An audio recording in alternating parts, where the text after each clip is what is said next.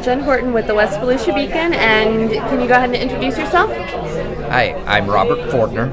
I'm the state committee man for Volusia County.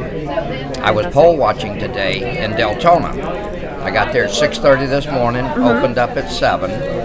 We finished our poll watching at 7 this evening, and now we're at the headquarters in DeLand of the Republican Club.